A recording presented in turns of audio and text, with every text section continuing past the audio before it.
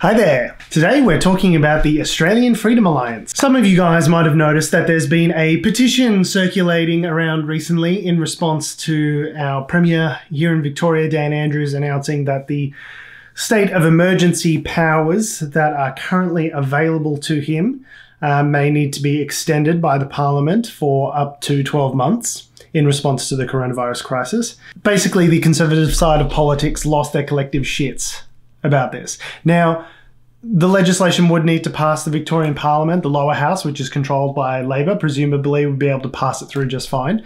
But the upper house would need the sign off of a few crossbenchers, so I'm sure they're working on that at the moment.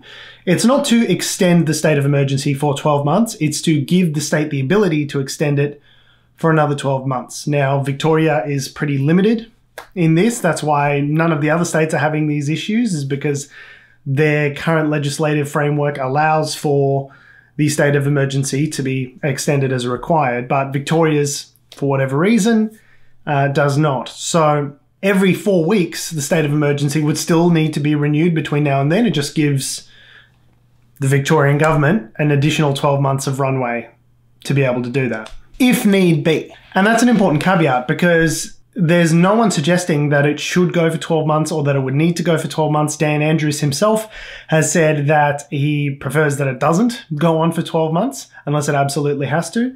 But it's putting the power in place to make sure that if and when such a time is necessary as to extend it, they can. And all the indications are this whole COVID crisis isn't going to go away by the middle of September, so they're going to need to extend it somewhat. I think the problem with all of this is that Dan Andrews is trying really hard to do good government, and we live in a media environment and a social media environment that doesn't really give you brownie points for that. You've got a situation where you're going up, you're getting in front of the cameras, answering everyone's questions at a press conference until they have no more questions every day for the last 50 days in a row, because that's good government. I expect my leaders to do that in a time of crisis, to front up, answer everyone's questions. But the problem with that is all it does is give members of the press and the public the ammunition that they might need to have a go at you if that's what they're inclined on doing in the first place. It opens you up for political liability. So rather than just like quietly pass this in the background like a bunch of other leaders might have done, Dan Andrews has fronted up, explained the reasons why they're doing this, and did a very long, detailed Facebook post about it as well. So as I said, the Conservative side of politics lost their fucking minds, and we've seen a petition circulating recently from the Australian Freedom Alliance that takes issue with this extension of powers. And it's notable for a number of reasons, because the plea is basically to the Governor of Victoria, who would need to sign off on the law in order for it to be ratified, I guess. Basically saying, even if this does pass both houses of Parliament and goes through a democratic process, we want you to subvert democracy and not allow it to pass. Which I love these, freedom-loving democracy junkies that just like want a straight hit of the Constitution to me fucking veins, telling the governor, like, don't listen to the democratic process which allows these things to change. We want you to ignore it. There's no irony involved there whatsoever. That's fine. That makes perfect sense. Anyway, there's a number of falsehoods in this document which has cropped up, and as of time of recording has 32,410 submissions. I don't know if people are submitting multiple versions of this petition or what, but certainly it's more than none, which is what it should be. So it starts off very official looking. On the 16th of March 2020, the Victorian Minister for Health declared a state of emergency under Section 198 of the Public Health and Wellbeing Act 2008, parentheses, the Act, on the grounds that COVID-19 posed a serious risk to public health, defined in Section 3 of the Act to mean, blah, blah, blah. And so far, all of this is true. This wording is taken out of the Act. I double-checked it. That is all correct. But just because you put the Act in quotation marks and brackets and it all looks very legal and official and you got the numbered dot points doesn't mean that anything contained within it is factual or serious. I would encourage you to do a little bit of thinking about each one of these things. We're going to point out some of the things that are untrue.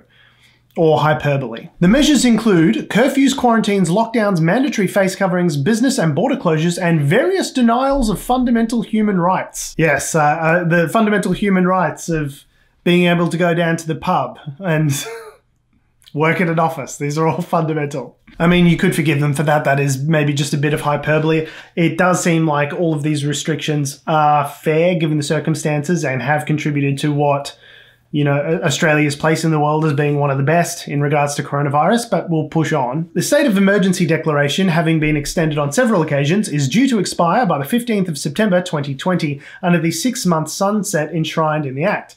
Nevertheless, on the 24th of August, Premier Daniel Andrews announced he intends to extend the emergency period for a further 12 months.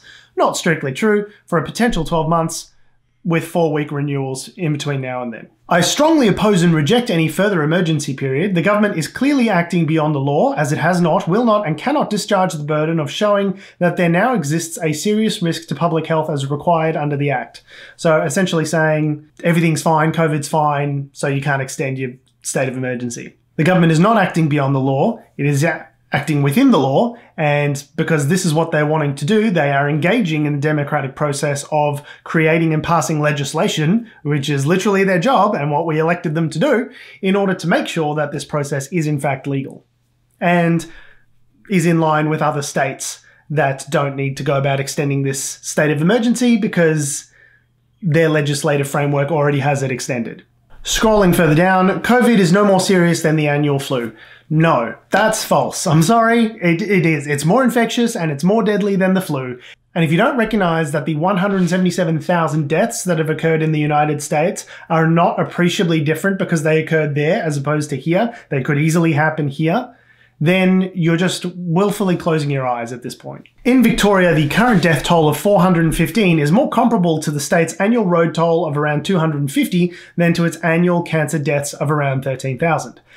Ignoring, conveniently, the fact that we've had an economy-melting lockdown, face coverings, all of these things that they outline as being draconian and ridiculous, these are the things which have prevented the infection from spreading. So you can't say there's only been 415 deaths and say that the restrictions that we have in place have been too restrictive. You can't have those two things.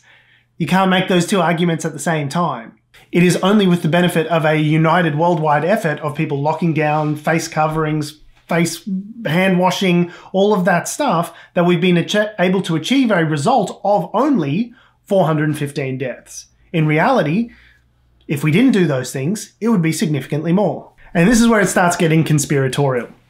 Moreover, the COVID figures are likely inflated due to a number of factors, which include the highly intensive testing regime. That's that classic Trump, if you don't test me, you can't find it logic. Presumptive diagnosis, non-disclosure of false positive test results, assumptive reporting of suspect cases, financial incentives, and even instances of multiple counting. I'd like for you to point those out if and when that they've occurred. You know, likelihood is evidence of that is pretty light on the ground because you've just claimed them with no evidence. Classic data's being corrupted, Malcolm Roberts ideology going on here. Even if the data was correct, it's incorrect. Oh, I love this bit. Add to this the suppression of discussion and debate by the government and mainstream media. It's sadly, the debate has been significantly unsuppressed up until this point. Alan Jones is hopping on Sky News on a regular basis and spouting a bunch of completely irresponsible bullshit, and for some reason is still on the air. No one's suppressing this debate, unfortunately. Rapid expansion of police powers and surveillance capability, unlawful use of the military, suppression of potentially promising low-risk medical treatments. Is he sneaking in some hydroxychloroquine conspiracy theory stuff under that? Is he? Potentially promising low-risk medical treatments. Why don't you elaborate, Australian Freedom Alliance or Freedom Alliance Australia or the Australian Alliance of Freedoms, whatever your name is, People's Front of Judea. And all in anticipation of an unproven vaccine delivered by drug companies who bear no liability. How do you know that this vaccine that doesn't exist yet is no good?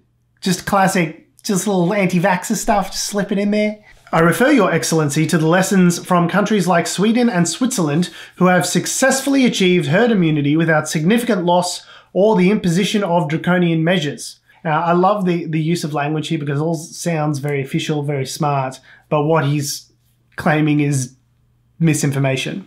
Sweden did take a slightly different approach with their coronavirus strategy. They did go for more of a herd immunity model, which is what they called it, expecting that basically if you let it rip through the community, you could have a certain number of acceptable deaths, whatever that means. Not acceptable to you if you're the recipient of one, but hey, that's fine. You'd have a certain number of acceptable deaths and it would rip its way through the community, and by mid-May, you'd have 40% herd immunity and things could go back to normal. Well, that's not what's happened in Sweden. If you look, Sweden's got around 5,700 deaths currently and is heading towards 100,000 coronavirus cases. Now, their restrictions are less than ours, but there's been a lot of commentary of experts in the field debating whether their strategy was better than ours. And I personally don't really think it has been. You know, you're still talking about mandatory mask wearing, working from home, people not being allowed to gather in large crowds. If anything, it just sounds like stage 2 restrictions of what we had earlier on in the process. It doesn't sound like Sweden's a fucking Ibiza free-for-all. Like, that's not what's happening. As such, I urge you to stand against this lawless tyranny. We got the tyranny bingo for everyone playing sovereign citizen bingo at home. You got your tyranny tile. Cross that off. I therefore request your excellency to exercise your prerogative to decline to give royal assent to any bill of parliament that would have the effect of imposing a state of emergency or conferring similar powers beyond the current expiry date of 15th of September 2020. And then what? That's the question. Say you do win in this fight. Say this government that you want to dissolve works as democracy intends and you get a bunch of petitions signed and they enact your will and there's no state of emergency past September 15th, and then the state of Victoria is not able to exercise these additional restrictions.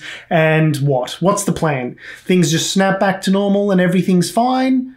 Like, what's the plan? What do you think is going to happen when all of those things happen? Like, what's your plan? Happy to hear your plan, Australian Freedom Alliance. As long as it's a plan and not nothing. Something which I find really interesting about this is at the end it says provide your mobile if you wish to receive SMS alerts for any urgent actions.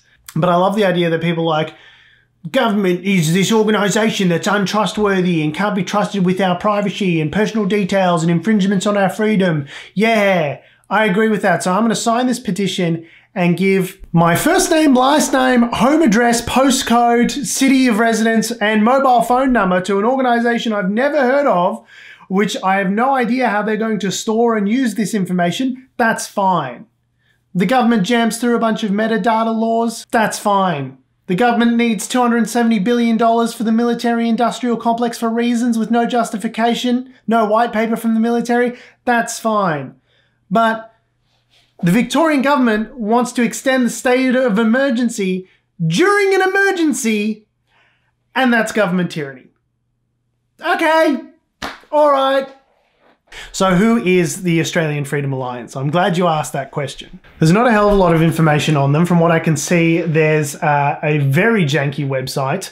Get on Squarespace, guys. Seriously, it's not hard. You can tell it's a really high quality website because there's the default text from the website setup. It looks like a WordPress website where it tells you what goes into a blog post. Helpful industry-specific content that, 1, gives readers a useful takeaway, and 2, shows you're an industry expert. And there's also a Facebook page, which has got some very dubious branding of a man breaking chains, which is just, it's got some uncomfortable slavery vibes for the modern era, I'll tell you that much.